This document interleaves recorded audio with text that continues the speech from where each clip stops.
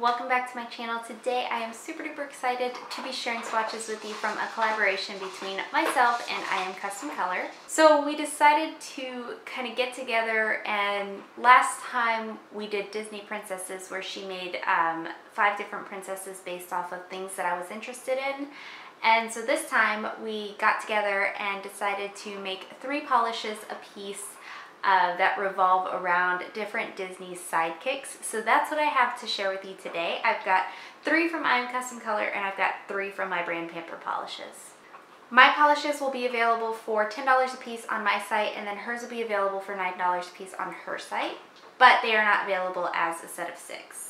So in the description box below, I will link both her site and my site, her Instagram page and my Instagram page, and then my swatching Instagram page where I will have all of these polishes swatched individually. And without further ado, let's get started.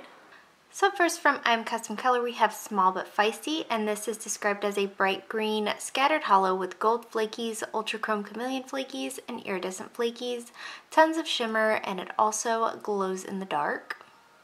So I'm starting off by saying I feel like such a jerk because somehow I lost my footage of painting this polish. So I have my Instagram video. This has a great 2-coat formula, easy to use, easy to work with. You will want a nice glossy top coat and nothing's hard to remove.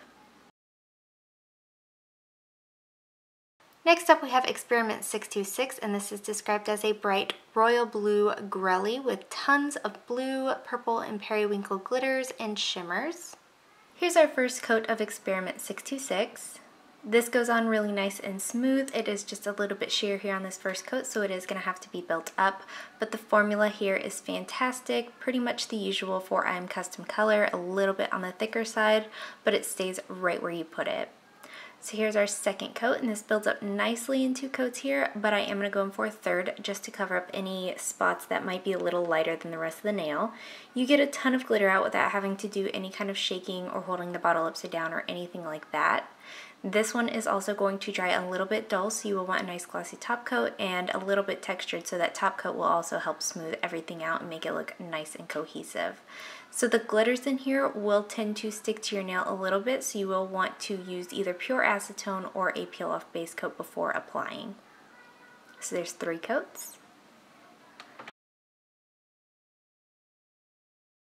And lastly, from I Am Custom Color, we have Bottomless Pit and Stubborn Friends, and this is described as a gray grelly that has tons of shifting green to purple shifting shimmers, raspberry glitters, and black shreds. Here's our first coat of Bottomless Pit and Stubborn Friends. This one covers pretty well here on this first coat. It is a little bit sheer, so I am going to go in for a second coat, but this one also has that same formula that the last one had, no running or pulling or staining, and it's not too thick or too thin. It's just perfect where it stays right where you put it. So here's our second coat, and this one does cover completely in 2 coats. Again, it dries down a little bit dull, so you will want a nice glossy top coat, but nothing in here dries textured. Nothing in here is hard to remove either, so nothing should stick to your nails. So there is 2 coats. And up first, from my brand, we have Zero, and this is a white crelly packed with metallic and matte black glitters. They are hexes and circles of different sizes. This also has hollow orange hex glitter of 3 different sizes and a dusting of a hollow shimmer. So here's our first coat of Zero.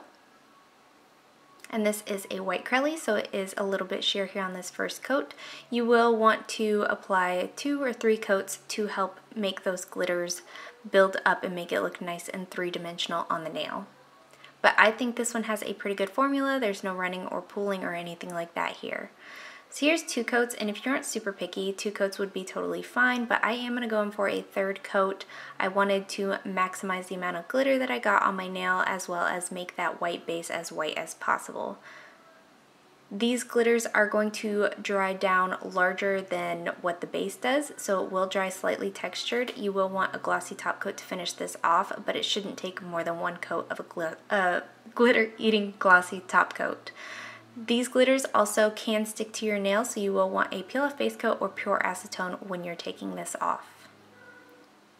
So there is 3 coats.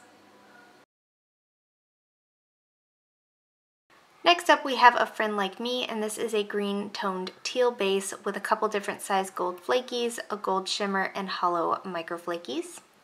Here's our first coat of A Friend Like Me. I also think this one has a good formula. It is very opaque here on this first coat, but it isn't completely opaque, so I am going to go ahead and add a second coat. I didn't have any kind of running or pulling or staining with this one either. It kind of stays right where you put it, just like the I Am Custom Color shades. And you do get a ton of flakies out without having to shake the bottle or hold it upside down or anything like that as well.